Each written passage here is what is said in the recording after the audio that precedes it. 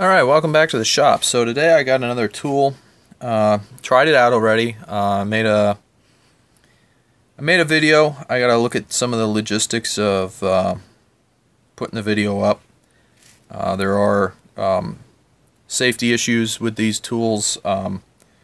This is what you can see here on the manual. It is a digital insulation resistance tester. And what this does is it will put voltage out to test resistance in insulation. It'll check for resistance leaks. Basically, this puts out a set voltage, and if there's a current draw somewhere, it does a calculation and tells this what the resistance is. If there's really no current loss, then it will have its maximum resistance. But if there is some current loss in the circuit, it will vary that resistance and tell you that there is a fault with your resistance.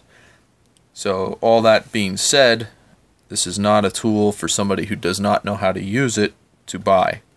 But I am doing a quick little review here, at least I'm hoping quick, on this tool. It's pretty nice, my first impressions of it. I used it. I liked it a fair amount. So what I did was I tested a motor with it. It worked great. First I used the resistance setting. So there you go. We'll get out the leads here. The motor comes with some nice alligator clamps. They have a decent size clip on them. They're not the greatest the way they're put on here, but they're not bad. I could possibly see that coming loose at some point, but not the end of the world. They seem to be working good right now. Don't be rough on them. But here we go. We'll put the leads in, and we'll clamp the two leads together.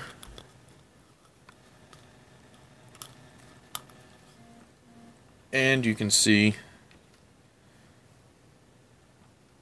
reset there, and we go to there. We have the resistance telling us that it's a closed circuit. We open it back up, and there we go. So that worked great. I did not use the voltage test function, but it says it's a true RMS meter. It's category 4 and 3 to 600 volts and category 3 to 1000 volts. Very good. I basically won't buy a meter unless it has those two specs or better. It does have, we'll just turn it to this. I don't know if we'll see it, but it does have a backlight. Pretty nice. And you can zero everything. It has a bunch of functions. I didn't completely play with everything just yet to do it, but anyway, the switch in it is very nicely positive switch. The other set of leads, it comes with two sets of leads. They have the probes, and these do pull off, but when you use these insulation testers, you really want to have as little exposed as possible. That's why it's nice this has boots. You can put what you're hooking up in there. I don't think these are all silicone. I'm not sure what these are made of. They're Chinesium, but they're not bad. They claim to be 10 amp. They're not fluke grade, but they're not crap grade either. So, I mean, this is considerably less than what a fluke costs, so, you're kind of a fool if you are expecting that. I did opt for the additional battery, or I should say, yeah, the magnetic clip. I think this comes off. Yeah, there you go. It's just a clip-on that, it's a setup that Klein has on a bunch of their meters. I really like that option. Slides on easy, holds well. Holds very well. So just a quick overlook on this meter. first impressions, I'm pretty happy with it. Everything works pretty well. I did notice when you're testing on the voltage side, again, you should be very careful with these meters, but what we'll do is I'll do a quick here. Do your initial test, everything separated, insulated, nobody touching anything. And there you go. That's the full resistance of this meter. Now what I did notice is if you get a little quick on your push, you got to hold it a little while, and then it works out. So it actually tells you, I don't know if you see, what the voltage that it's putting out is. So there you go. If you don't hold it long enough, you could see that voltage didn't get up high enough and it's not able to do the test.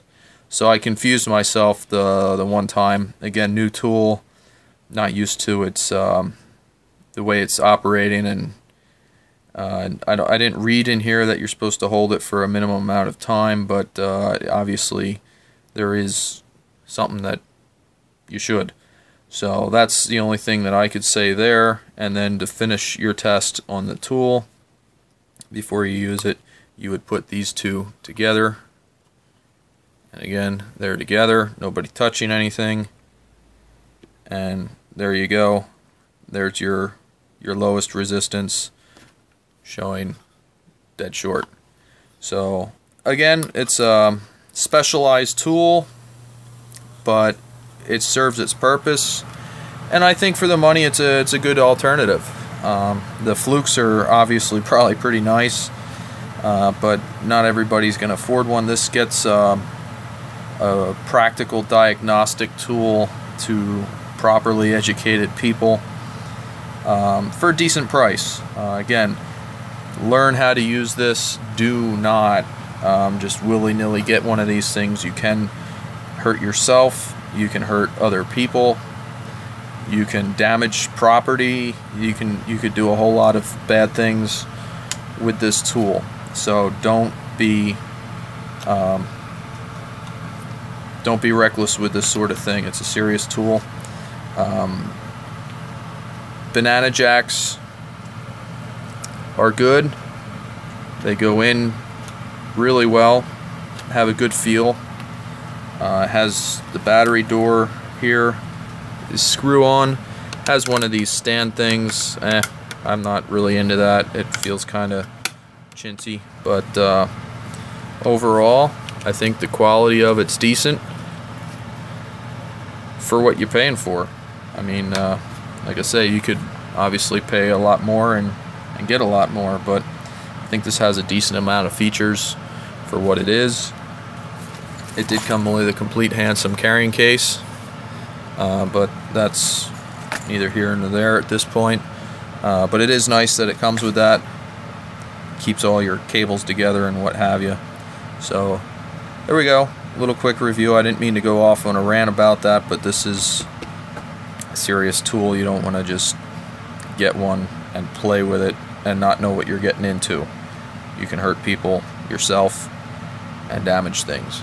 So again, little review on the Klein Tools insulation resistance tester.